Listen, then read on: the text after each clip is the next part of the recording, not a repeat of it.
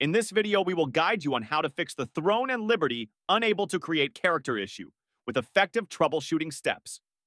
Solution 1. Check server status 1. Ensure that the game servers are operational. 2.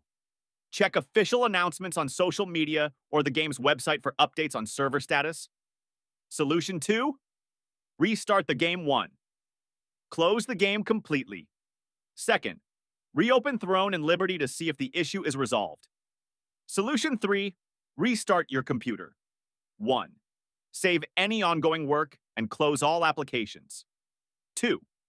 Restart your computer to clear temporary issues affecting game performance. Solution 4. Adjust Firewall and Antivirus settings. 1. Open the control panel and go to System and Security. 2. Click on Windows Defender Firewall. 3.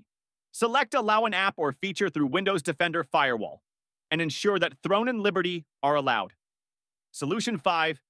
Verify game. File integrity 1. Open your game library, e.g. Steam.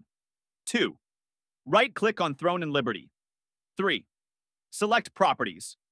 Then go to Installed Files and click on Verify Integrity of Game Files. Thanks for watching!